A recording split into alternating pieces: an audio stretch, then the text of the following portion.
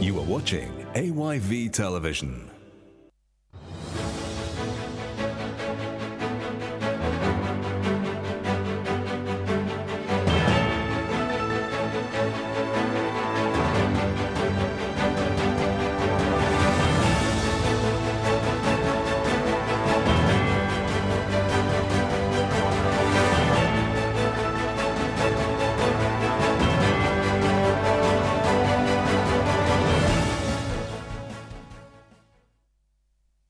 All right, good evening and welcome to the interview with me, Samuel Bangura. As always, this platform brings those who are integral to the development of Sierra Leone. And in today's edition, we shall continue the assessment on President Bio's third year in office. What are the promises that he has fulfilled as those promises he made whilst campaigning for the presidency? And when we come back, we shall introduce our guest.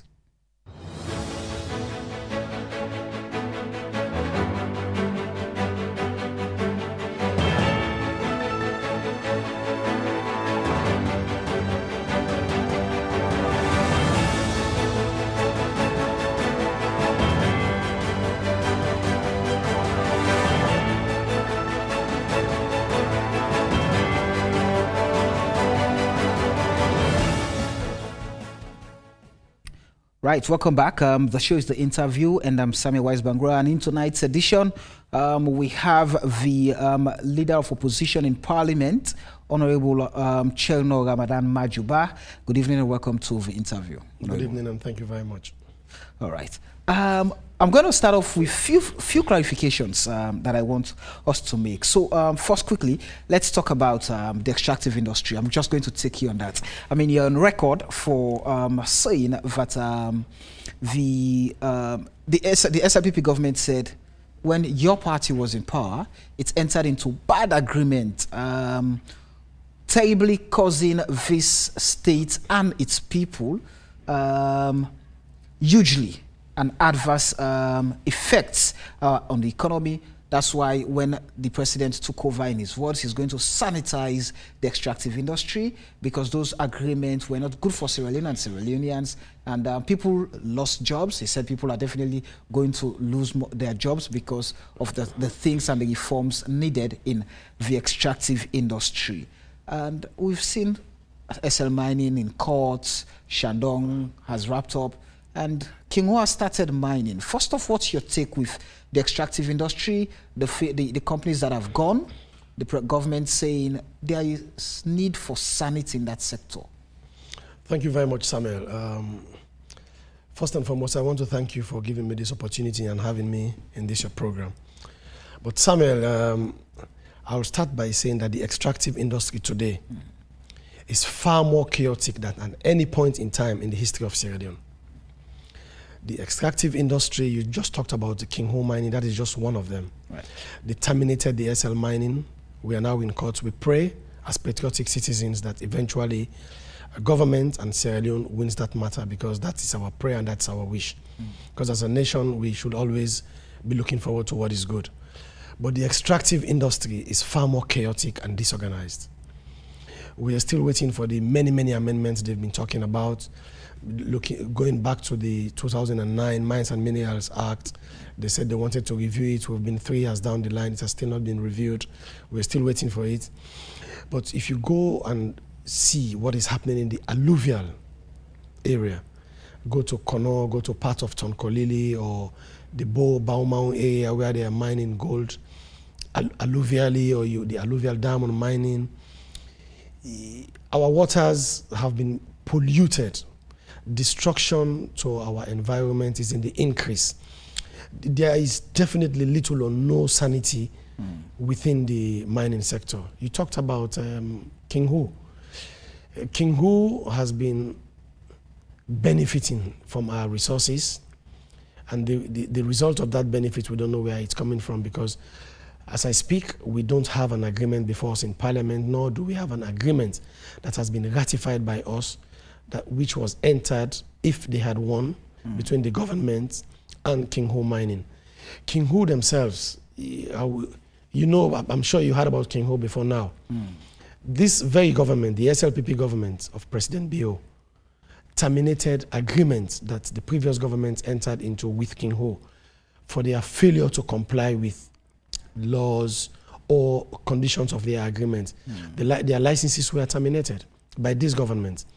The very King Ho that had their licenses terminated for failure to comply, they still owe people surface rent in areas they were doing exploration. That is the very company that our biggest iron ore deposits, the biggest iron ore reserve in the Fayengbaya area has been handed over to.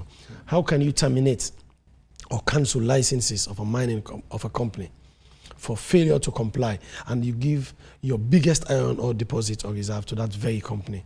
It's an irony. But what is more important is that they are going about their business without complying with Section 40 of our Constitution. We don't have any agreement before Parliament. Without complying with the Mines and Minerals Act, we don't have any agreement before us. And there was a press release coming out from the NMA and the Ministry of Mines talking about offtake. What they're talking about, probably they've still not been informed properly, but it has nothing to do with offtake because they don't have an agreement with government. So the question of offtake don't have no place there. Right. So definitely the mining industry, the mining sector, right, is far more chaotic than before, and we are 3 years down the line. We hope that they will go back to the drawing board and see what we should do. As I said in one of my interviews, a bad agreement is better than a non-agreement. And King Ho doesn't have an agreement. So if we had been criticizing, or even we are still criticizing what happened in the past, when there were agreements, they've been referred to as being bad. I wonder what we will say when we are operating in an environment where there is no agreement. Right. Again, I'm going to take you to the infrastructure arrangement we have in this country. Let's go back to the new terminal being constructed at the Freetown International Airport, Lungi, and of course the bridge. And I mean, you're on record for saying those issues have been politicized. It's politics at the highest peak. Why and how? Definitely, they are political. I am sure if the Mamama project was a project initiated by the President Bio-led government, they will have forged ahead with it. The cost in doing this so-called terminal, because they're doing a new terminal according to their own dreams and visions. The agreement had gone through Parliament, we've seen it.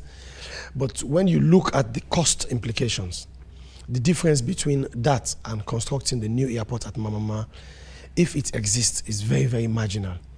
And as you said, I'm on record. I still believe, and I'll repeat that again today, that the problem with Lungi is not a beautiful or modern airport. The problem is access. If we don't have an airport that is easily accessible, which Mamama will have provided, definitely we'll be wasting money. The construction of the bridge, we're still waiting for it. We hope it will be a reality because it will connect Freetown to Lungi. It will connect the west to the north or the northwest. But definitely that will not solve access to the airport because the distance itself from Freetown to Lungi is something else. There is a road that was done going through Port Loko that will assist in connectivity. But having an airport at Mamama will not be compared to doing a new terminal at the Lungi airport. As I said, it is political because, and I still believe in that, they just wanted to have a project which they will initiate from inception to conclusion. But people should remember that governance and government is continuous. Whatever you meet, if it is good, it's better you continue. They did not terminate the bridge at Ogbeye.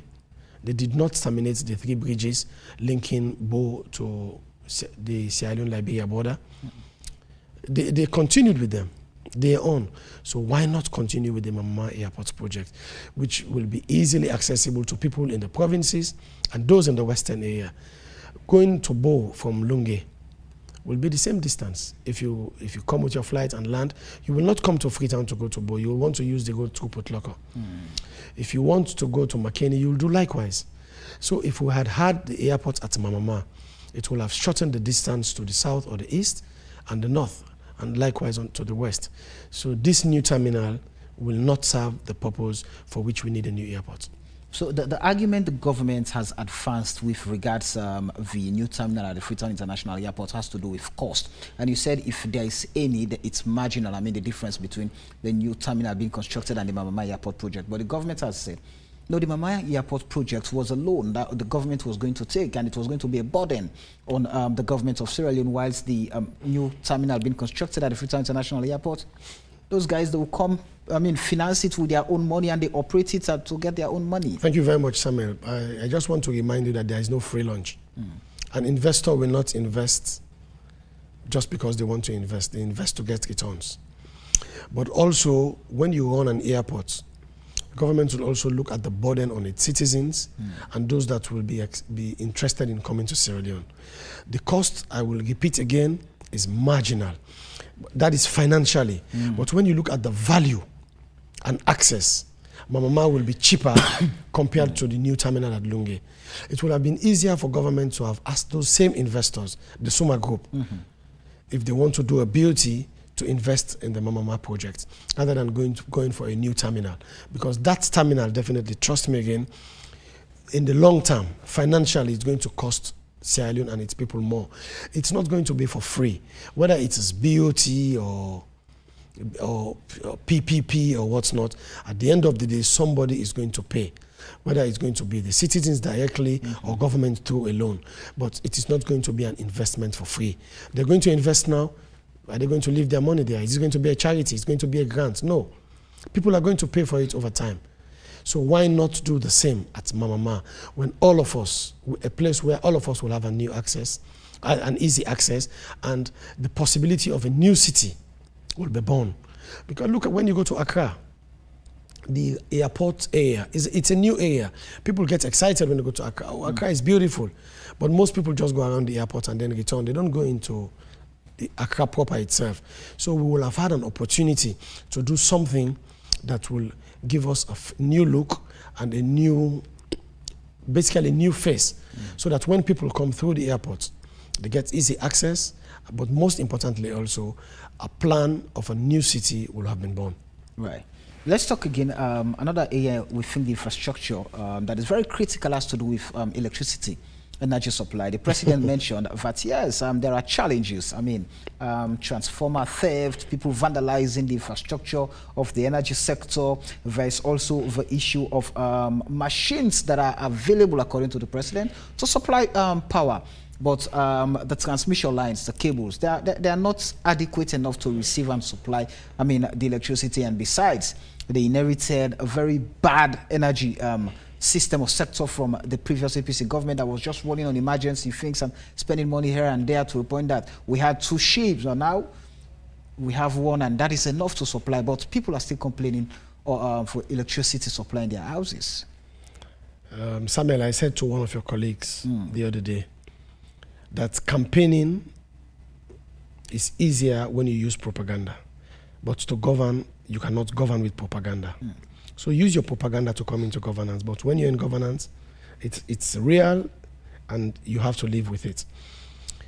Electricity is tangible. You see it. It's visible. It's something you see. Even if you want to touch the lights, like the ones I'm saying, I can touch them. Right.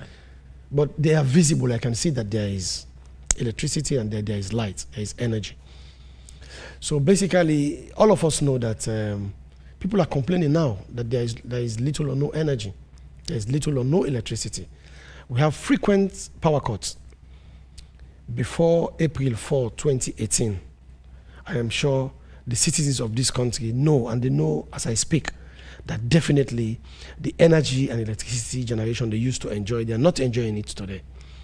And I agree with the president with the challenges. I totally agree with him. But these challenges were there before April 2018. But yes, people were still enjoying far more energy than they are enjoying today. And these machines that are available outside the T&D, the president referred to, most of them were around, if not all of them.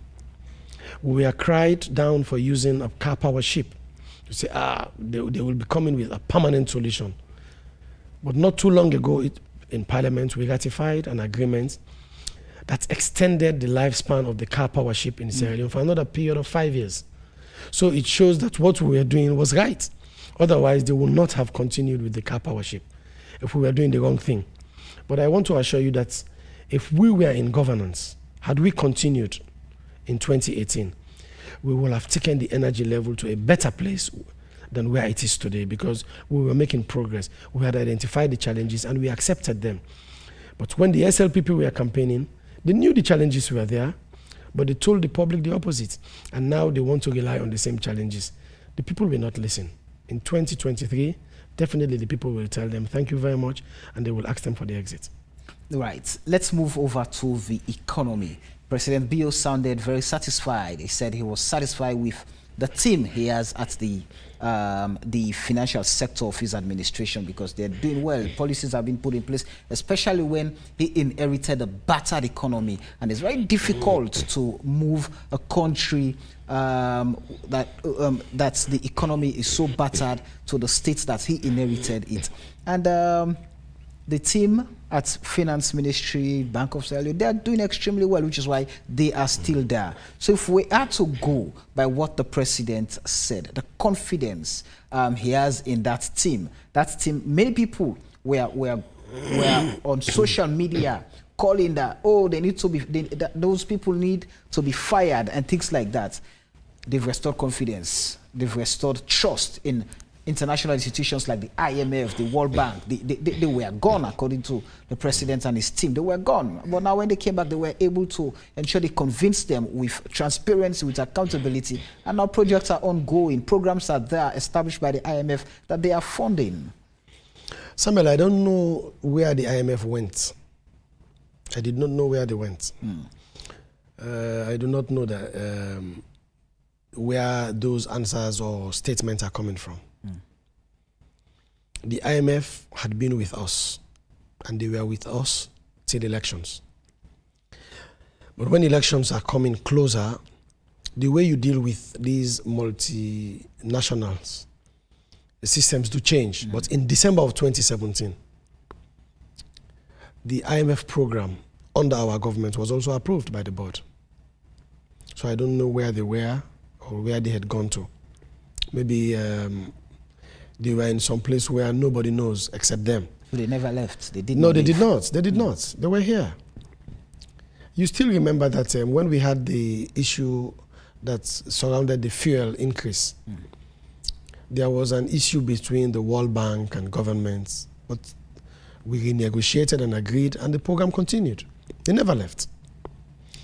But again, the economy. The president is right. The minister and his team in the Ministry of Finance are working for him. If he's not satisfied, he will change them. But as an opposition, and majority of the Sierra Leoneans are not satisfied with the way the economy has been run. Most of us are not satisfied. The bread and butter we talked about, I don't know what you refer to as being battered, a battered economy. The economy is worse today, so if the economy was battered then I wonder what will refer to the economy today. The dollar was at 750, now it's at 1 million leones. So if the economy was battered then, this is not battered or broken, I'll need to look for a word.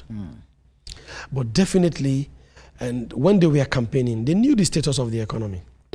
Nobody will tell you they never knew the status of the economy. They should not be in shock, because the current team at the Ministry of Finance, with the exception of the minister, we are in the Ministry of Finance. And they had been part of the economic policy of this country for the longest run. The financial secretary, his deputy now, who was director of budget, they were in the Ministry of Finance. And they knew the status of the economy then. They will not tell you that the economy was battered, because we were meeting our obligations with the IMF, debts were being paid. They were saying that we took so many debts. But go back to the books now. We have increased the debt so much that in 3 years, the debts we have incurred are so astronomical that it is not something you and I will want to talk about. So basically, the bread and butter we talked about that they were going to fix within 6 months had not been fixed. And 3 years down the line, 36 months, they are yet to fix the bread and butter. As I said, the economy then was far better than today. So if we are referring to that economy as being battered, when our obligations with the IMF and the World Bank were on track, when salaries were paid on time, when the dollar was not where it is today, I wonder what will refer this economy to be. Let's get to education. Education, we're going to definitely divide that into two, but let's first deal with the basic and senior secondary education. The president introduced the free quality education in 2018, and now the statistics or data according to from government, over 2 million kids have been enrolled and retained in school. We have about 7,000 teachers retained, 5,000 more recruited. You have, I mean, for teachers who've been in the classroom for over a decade, they now have 2 or 3 of their kids acquiring free tertiary education. Is that something we should say kudos to the government for? The program itself, the free quality, the free education, is something we should say kudos to government for. We must applaud them for being bold enough for taking those strides. But it will stop there. And Samuel, as an opposition, will continue to support this government in, to whichever extent they want to go in making sure that education is free. But we will go beyond in supporting them to make sure that that free education also goes with quality. The statistics they are giving us, propaganda is easy. These figures are coming out from Statistics Sierra Leone. Where are the new classrooms? How many of them have been constructed? Where are these kids? Which classes are they using? Where are the buildings that are going on? In 2018, if you say you've increased enrollment to 2 million, when there were no new classrooms were added in 2018, when they came into governance, it shows that the infrastructure was there. And we met the budget, the education budget, at 3.5% in 2007. And we left it at 17.5% in 2018. Now the budget for education is about 21%. So it just shows you how far they have gone. They've not gone far from where we left. And don't forget, Samuel, that the primary education had always been free. Beke and WAS examination fees were paid, not just now, but before 2018. The girl child were enjoying their free education. They were having uniforms. So the primary school today, are they having free uniforms? Still no. So what has been added to the free education for primary kids? The feeding they're talking about, there have been challenges everywhere. We are not criticizing or condemning because we want to make sure that it succeeds. But we should not be talking about things that are not in existence. Subvention to schools either are late, or some of them not just late, they don't come in for a quarter or 2. But as you say, you wanted to divide the schools from the higher institutions of learning. So I also want to take the cue from where you want to. But definitely, we had gone far. We will continue to support them. But the quality is something we are yet to see. You see the results that are coming out for Beke and WAS and the NPSC. They are nothing to write home about. We hope that in the not too distant future, quality will come in to the free. But I'll tell you, Samuel, we had gone far, and we were doing ours with quality. That is why you'll see then the results we used to see from WAS or Beke or the NPSC are far better than today. So definitely, we need to put all hands on deck in ensuring that the education we're talking about is not just free, but it also goes with quality, so that we don't invest our resources to develop our human capital, and then eventually it turns out to be money thrown away without human capital being achieved. The president also spoke about technical and higher education, and he was asked specifically about the Limkukwi student saga. And he clearly said that they paid the first-year fees for the students because, of course, as a result of quick action, a quick response to the issue whilst they are finding a lasting solution. But for over a year now, these students have not had access to university education or higher education. Some of them are either mining stones or involved in other things now, with no hope of continuing their tertiary education.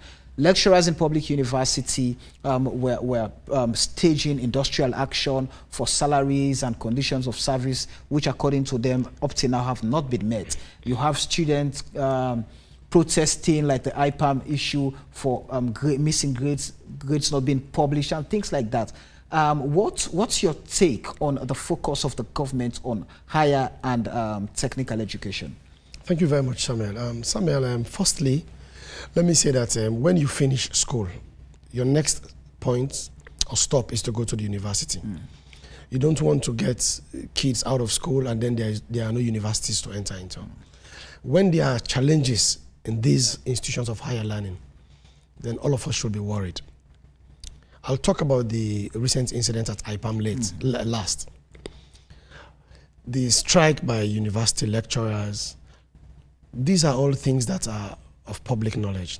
But don't forget also, apart from the subventions I talked about earlier for schools, the universities are also suffering same. They are highly challenged. But perhaps one thing you'll also like to know is the fact that the universities, we used to subvent even fees for students. That is no more.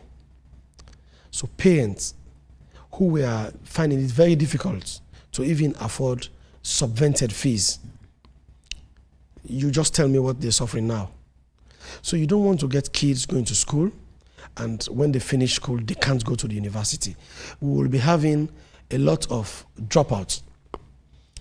Because when you finish school and you want to go to university and you're unable to go, the challenge itself means a challenge not just for government, but will have wasted resources on brains that will have benefited our human capital that eventually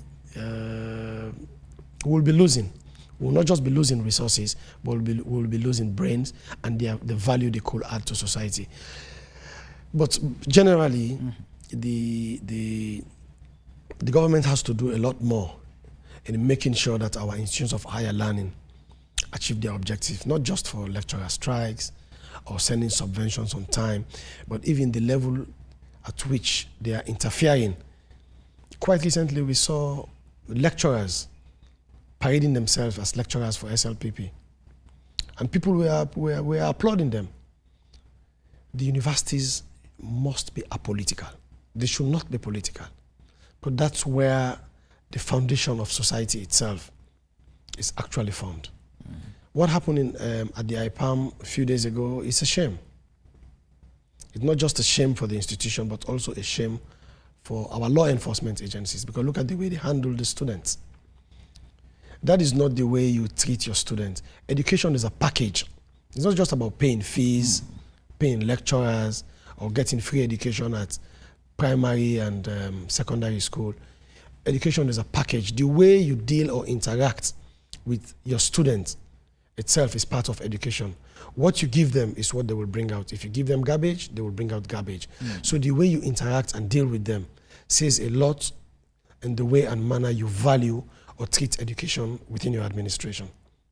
Let's talk about health. For health sector, the government said it has improved the health sector tremendously, because even the ambulances that they met, I mean, some of whose engines were ripped off, badly left, they were able to repair them, rehabilitate them, and distribute them across the country. And that process has tremendously helped in salvaging the health plight of citizens across the country. According to them, they've also sanitized the distribution of free quality health drugs. Now there is an agency that procures, and government is now investing hugely, no more begging donors to come. So government is now taking the lead in some of these initiatives to help improve the lives of its citizens. What's your take? Samuel, again, ambulances were ripped off, their engines removed. This is news to me, Samuel, because the ambulances had been there, they've been safe, and those who were in charge of those ambulances before April 2018 are still in charge. So if they had been ripped off, who were those that were brought to book for ripping out engines? Because they were in custody of people who are still in charge of the ambulances. I'll tell you, Samuel, that the ambulances were intact, and all they did was to distribute them. Nothing beyond that. And we should not be doing politics in everything we say. Like we talked about the free education just now, I applauded for what they've done. So we should be honest with ourselves. That is the only way the people also outside will take us seriously. The ambulances were there. The free health, which was launched by former President Chernor.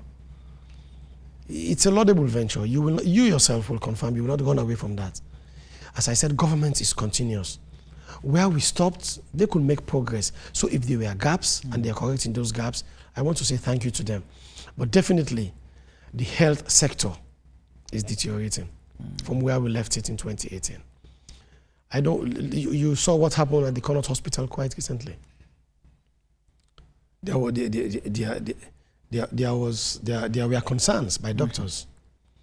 And out of those concerns, a particular lady, a Dr. Cole, suffered physically. When we were in administration, when alarms were raised, when issues were mentioned, we go back to the drawing board and try to address the issues. We don't attack the people. What we do, go back to the drawing board. But the health system, I pray that with the coming of Dr. Dembe as minister, with his expertise, the health sector will be looked into with a critical eye and the issues addressed. We are told, and I think you heard about it as well, that up to date, there is no generator at the PCMH, the Oladuin Center.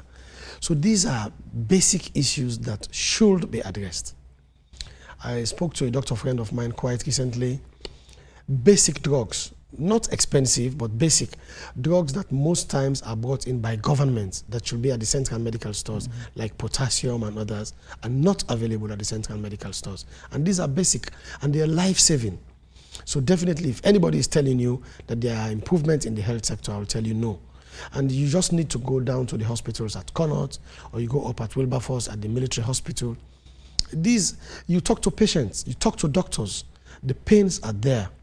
But as I said, maybe with the coming of Dr. Dembe, we might see a U-turn again. But most of what they meet, whether it's in the energy sector, the water sector, infrastructure I not want to talk about because there is little or nothing to talk about. The Regent's Road we're talking about was signed by former President Chernor during his last trip in China. The bridges I talked about, Bo Kenema, had been signed and entered into construction, had started. Some of them had gone far, almost nearing completion. We are yet to see any major infrastructural project. Right.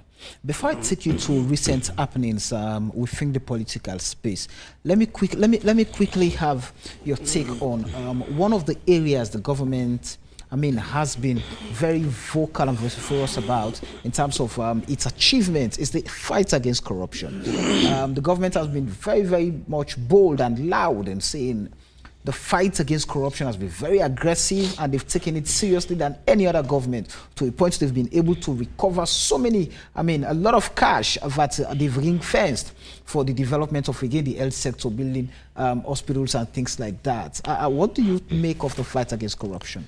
Samuel, I wonder how much money we're talking about that has been ring-fenced and where they are going to use that money.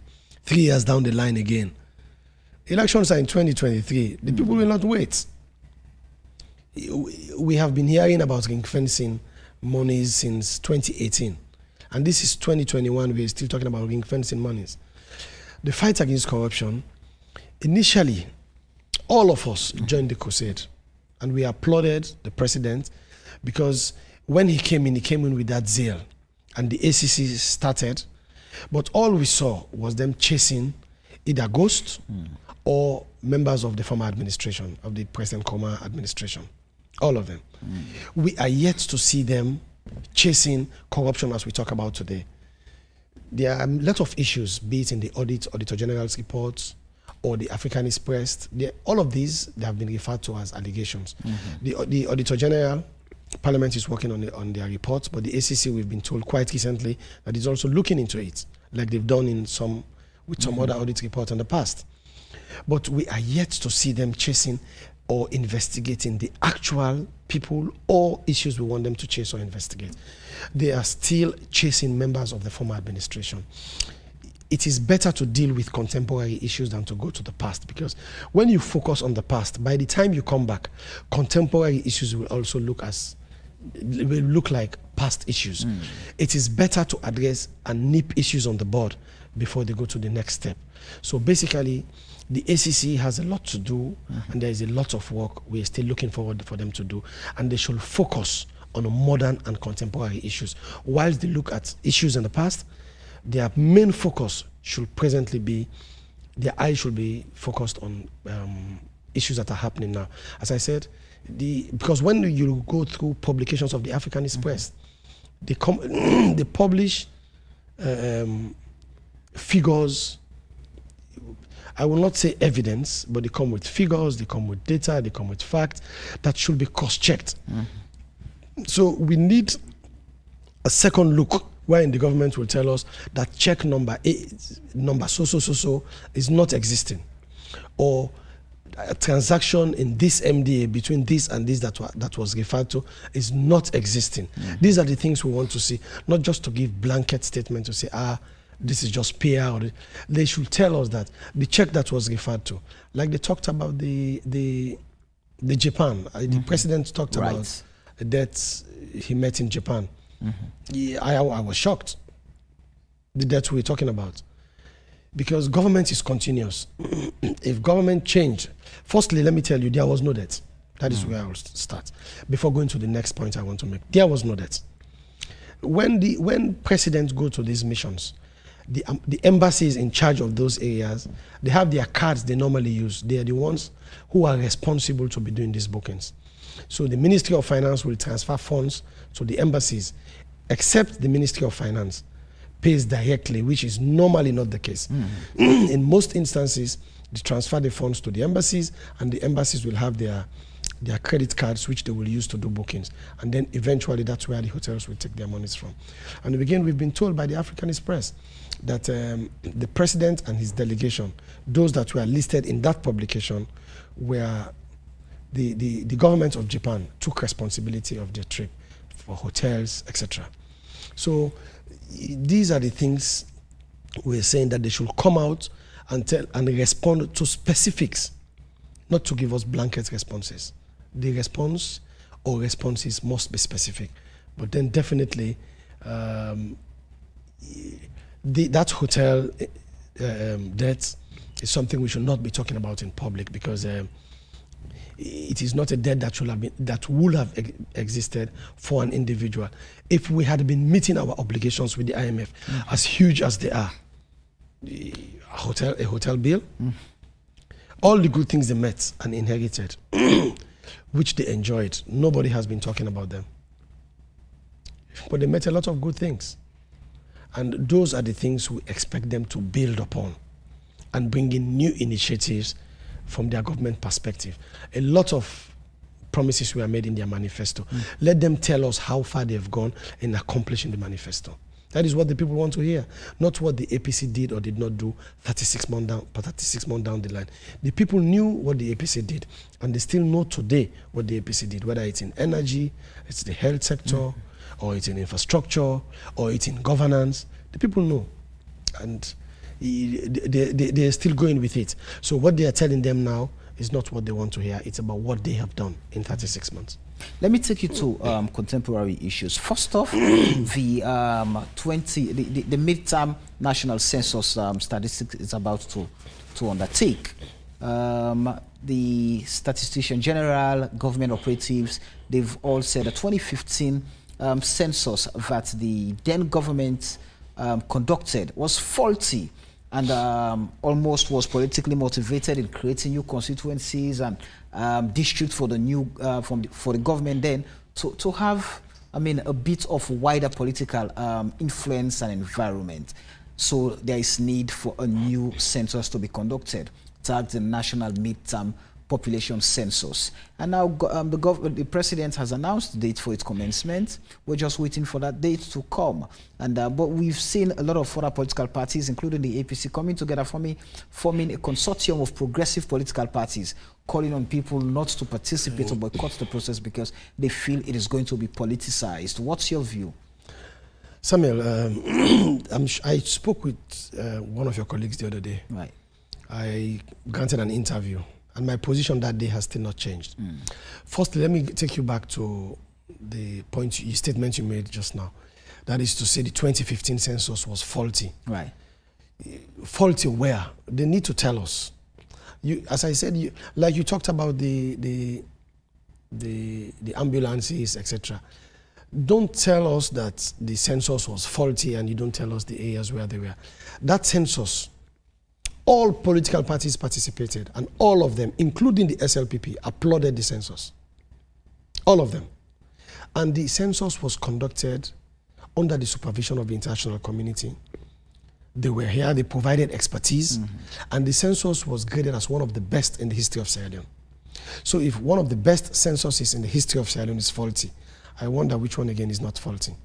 And if you go back to history, since 1911, all the censuses that had been conducted in Sierra Leone had not deviated from pattern up to 2015. I will take you back to the one they did in 2004. There is no variance from what was done in 2015. The population, the number, the demography, the pattern, nothing has changed. But you'll agree with me, Samuel, that what was achieved in 2015 in that census, this government is yet to implement even 1/3 of that census findings. Then you're talking about a midterm census, and you're saying something is faulty. It will be faulty because all those at the census now are new. When they came in 2018, they fired almost everybody at the census. The statistics, at the statistics office, they fired almost everybody. So they don't have the authority to talk about the census being faulty when they don't have the know-how or they were not part of the process. If you come in a house newly constructed and all of those that constructed the building are not part of those that are taking you for a conducted tour, how can you tell me about the house? They did not do the census. They did not conduct the census in 2015. And the staff, professionals, who were not politicians in their offices were fired because they were considered to be APC or something. And now you're talking about the midterm census. The creation of Falaba, a chiefdom in Koinadugu district then, not Falaba and Koinadugu now, was bigger than the whole of Bonth district. All of us know that if you want to distribute amenities by district, Koinadugu was just receiving one from the package of 12. When you had a chiefdom bigger than the whole of Bonth district. So the reasons advanced then are still tenable today. Because I will tell you today that still places like Falaba and Koinadugu, if you look at the land space and the population, as sparse as they are, their distribution by land space, they are still not being treated fairly. They are still not being treated fairly. In what sense? By the division we made. Right. But you cannot do everything overnight. But today, if you go back still to a place like Falaba, take Bonth or take Pujao and put it into Falaba. You will see what will be left of Falaba. You will create perhaps 2 more districts if you're looking at land spaces, at land size. But this one, definitely, we all know that it is politically motivated. Nobody should hide away.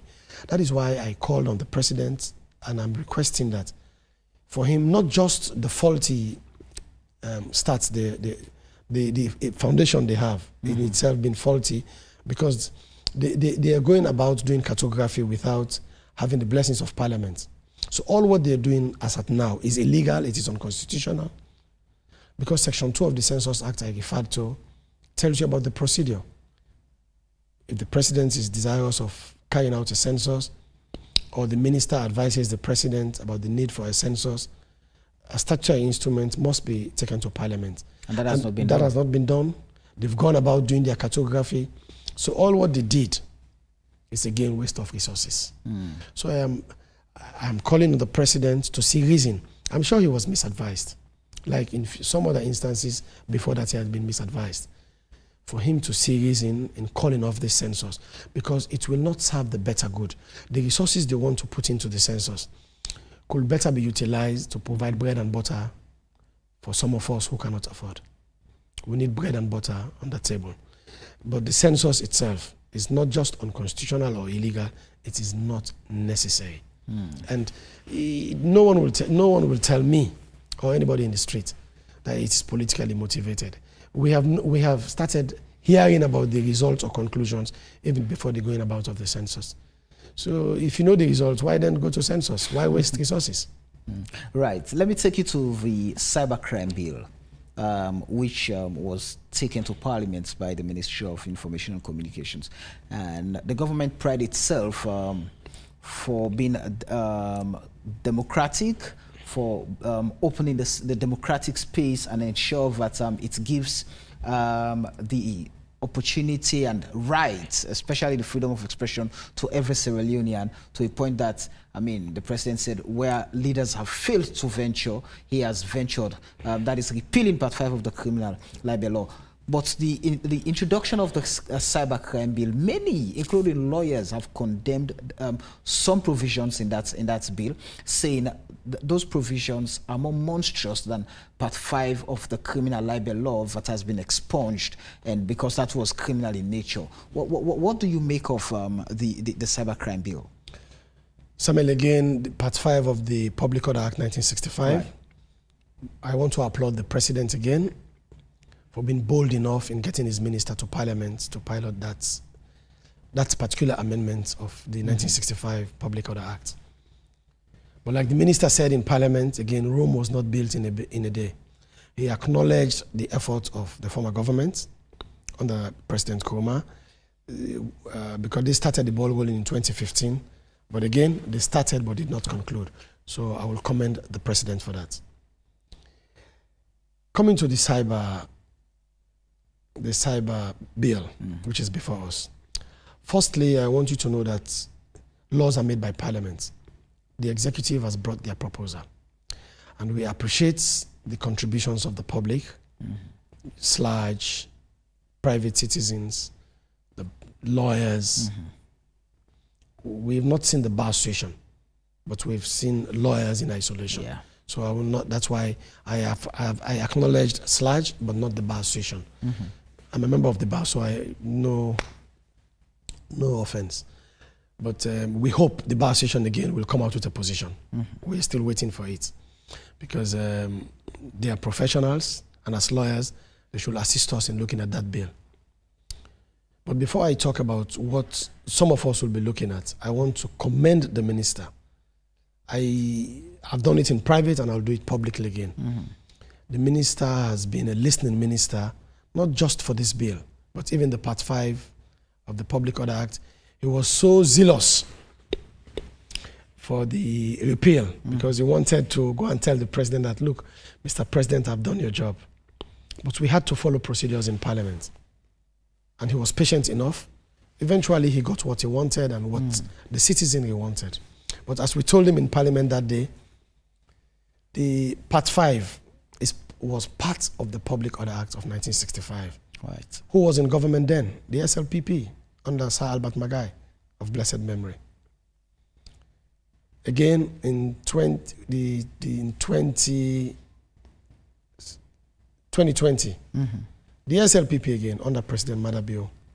So again, in Parliament, we'll say SO2, you will put, you put, now you pull, you pull. They brought it in 1965 and removed it in 2020.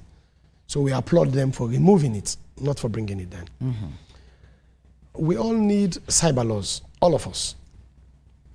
So having a cyber bill is very, very important. But laws should not be made for a group of individuals or a particular issue. Laws should be made for generally for everybody. They should not be selective, and they must stand the test of time. That is why I want to, again, as I said, commend the minister. He's been patient enough.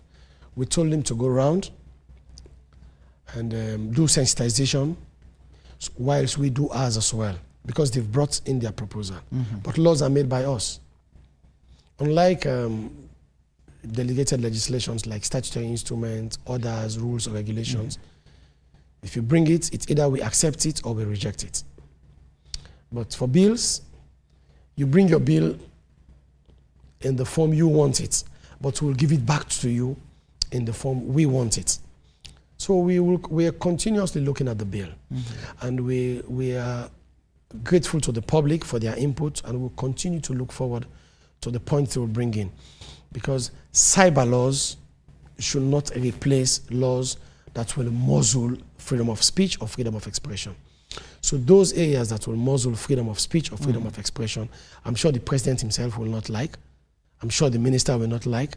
So when we look at the bill and address those areas adequately as a parliament, not as a party, not as an opposition, because we are looking at the bill as a parliament. We are and we believe that we will be speaking with one voice at the end of the day. I don't foresee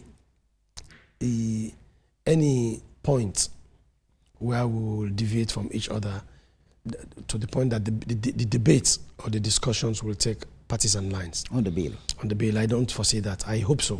Because so far we've been speaking with one voice. That is why the bill has been with us since last year. Right. And we've not rushed it. And generally as a parliament, we've been together.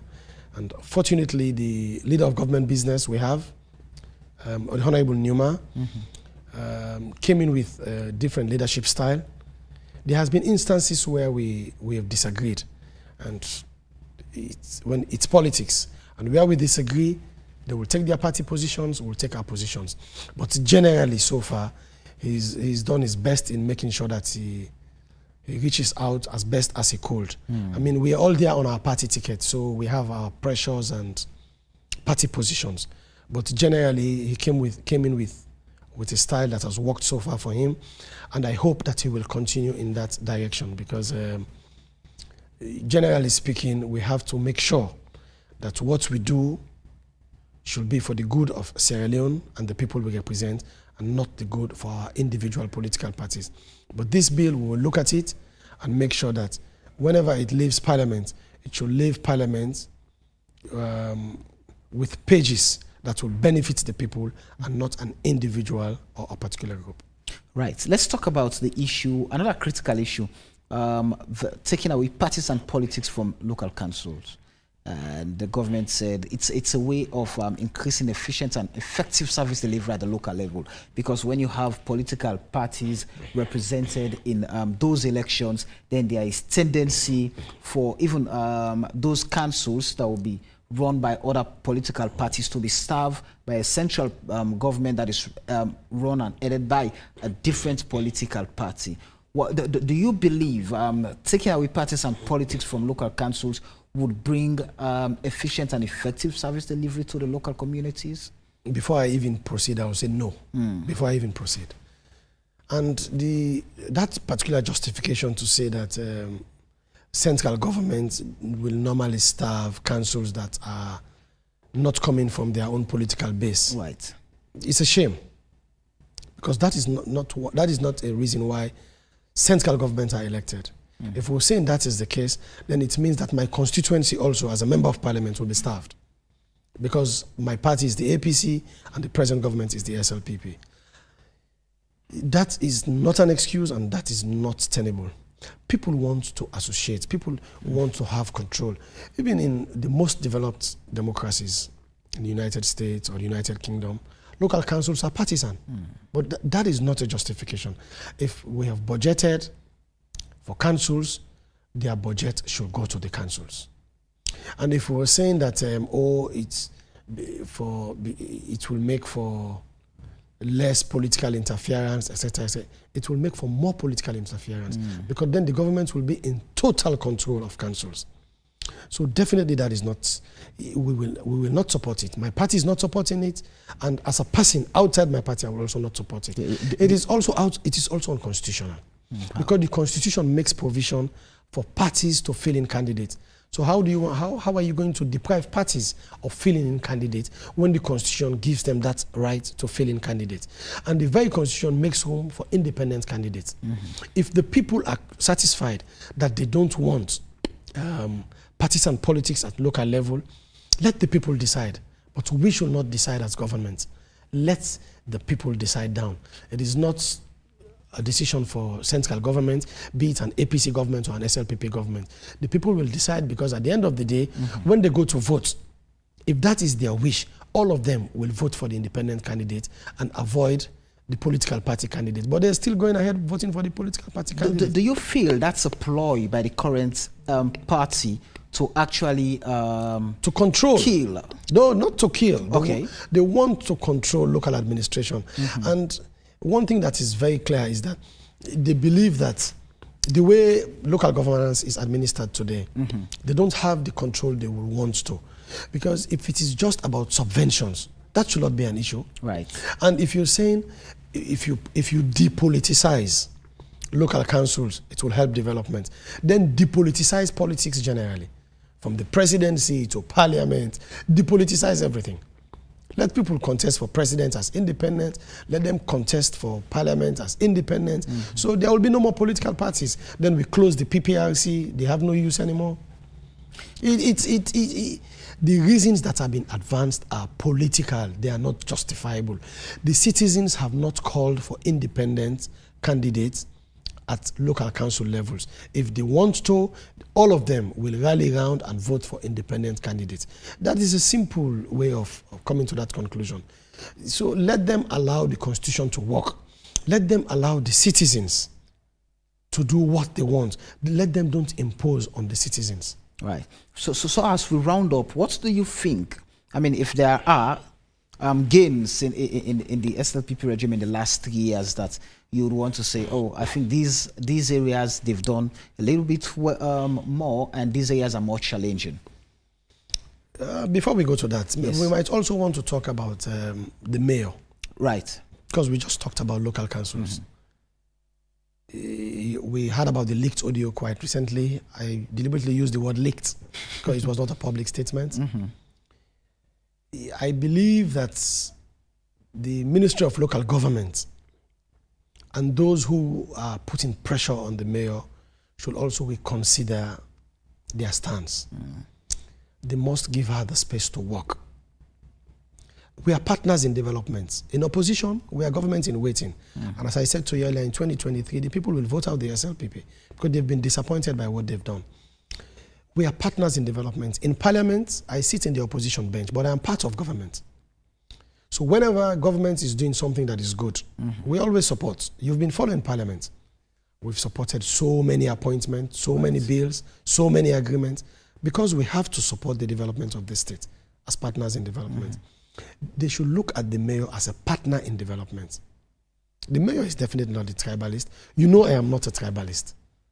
I will never support tribalism. I will not be part of tribalism. But this same mayor who was attacked by supporters of this government from the SLPP office, nothing came out of it. Nobody said anything. No civil society, no government statement. This same mayor who was attacked by a deputy minister then at the Ministry of Local Government during one of the cleaning exercises, nothing came out of it. Nobody said anything. So this leaked audio should not have been hyped to the extent to where it is. When we've had many others at the top making statements far worse than that leaked audio. And those statements have been made in public. They were not made in private. Right. Nobody called for investigations. If they want to carry out an administrative inquiry for employment or recruitment, it should not just be at the Freetown City Council. It should not be selective. Because when it is selective, it will come out as a targeted attack. If they want to do, the Ministry of Local Government has the capacity. Let them investigate all councils across the country. Let them do an administrative inquiry as far as recruitment are concerned from 2018 to date across all councils. But singling out just the Freetown City Council shows the continued target. People are targeting the Freetown City Council and the mayor in particular. For God's sake, I am not one of those who cry the gender cry, but we must protect women. When they are few, we protect them more. In this case, the mayor should be one of them. So when they are more, we get better politics, we've been told. So we are under an obligation to protect the mayor against the continuous harassment. Let them treat the mayor as just one of the many local administrators in Sierra Leone. They should not look at her as the only local administrator. She's done a fantastic job. And she continues to do a good job. What the Ministry of Local Government should do is to support her, because when she succeeds in her local environment, then central government will also have succeeded. If the city is clean, government will succeed. Or whatever the city council achieves, the eventual benefits goes to the central government. Right. Last year she had so many challenges when they were looking at the local tax, property tax, local tax. She was targeted as if she was the only one who had in the past talked about local tax or property tax. The cadastral system she talked about was nothing new. It has been operating in other councils within Sierra Leone. It is unfortunate that the Freetown City Council was behind. She was just trying to make sure that she's up to speed with other councils so that they will be on the same page and that development will move on side by side. Right. So basically, we must make sure that we look at things outside the political lens and allow administration to function, because governance is not in isolation. It is holistic. Right. So finally, the things, are there any that you want to say the SLPP has done pretty much well in these areas? We talked about the free education. Right. That is something we'll continue to applaud them, and it is something that each and every Sierra Leonean should appreciate. But as I said during the interview, education is a package. So we're looking forward to the quality, and the package should continue at the institutions of higher learning. So those things that will make the good students from school who are desirous of going to the university also achieve quality education at the university. And the beating we saw quite recently of that lady by the police brutality must be stopped. The responsibility of the police should be to protect our lives and properties and not to damage our lives and properties. All right. So what happened with the lady is something we should not condone and we will not tolerate, and all of us should say something about that. And I am sure that the Inspector General of Police will also not leave that line. I'm sure as the IG of the police and my brother at the Ministry of Internal Affairs will also look into that and ensure that those police officers who took that lady through that hell will also be brought to book. Those things should not happen. What happened at the Chernor Hospital again is something we are not happy with, and I'm sure the President in his wisdom, through the substantive minister in the ministry, will look at what happened at the Chernor Hospital. So the education, yes, we'll continue to applaud them for that, but we also will keep tapping the door to remind them that quality, which we will continue to support you with, is what we'll be looking at more, because we don't want to have people who think that they are educated, but they are not when they leave school. And that could only happen with quality. The fight against corruption, again, as I said, they started it well. They've continued it.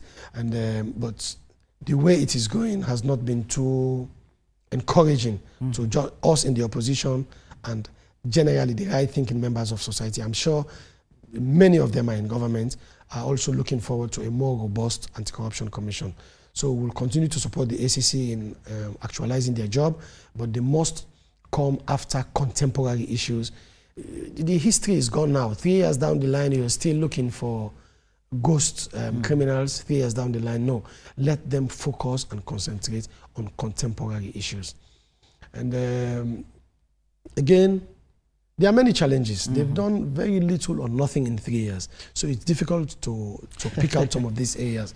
But we'll encourage them, because when government succeeds, all of us will succeed. If there is bread and butter on the table, they will not choose a political party. If there is electricity, when light comes, I'll enjoy it, you will enjoy it, the president will enjoy it. They will not choose political parties. When the roads are good, all of us will ride on the road. So basically, we'll continue to support and push them in doing what is good. But so far, they've disappointed the public, they've disappointed us, and the people are waiting for them to go in 2023. All right. Thank you very much, Honorable Chernor, for your time. It's been a pleasure talking to you. Thank you very much. And there you have it from the Leader of Opposition in Parliament, Honorable Chernor Majuba. And we've expressed concerns. We've talked about the highs. We've talked about the lows in the last 3 years of the SLPP regime and other contemporary issues. Until we meet again, this is The Interview. My name is Samuel Bangura. A repeat of the show comes up on Friday at 11 p.m. Take care of yourself and stay blessed.